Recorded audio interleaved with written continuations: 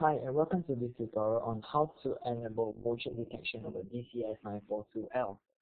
So firstly, you have to log into the IP camera's IP address, then click on Setup. So on the left-hand corner, you will see motion detection, click on it.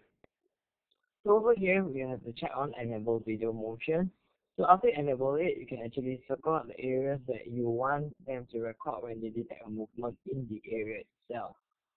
Also, you can enable PIR here. So basically what PIR does is it helps to increase the accuracy of motion detection. So after you've done that, you can click on Save Settings. And after you've done that, we go over to SD recording and check on SD recording. You're going to trigger by motion. So you can actually select on only during and select the days or the time that you want them to record when there's a motion. So we're going to do it video format, and you can actually check on cyclic. So basically what cyclic means is, let's say we have we key in here as keep free space 200 MB. So let's say they have 200 MB or less, they will actually delete the older files away.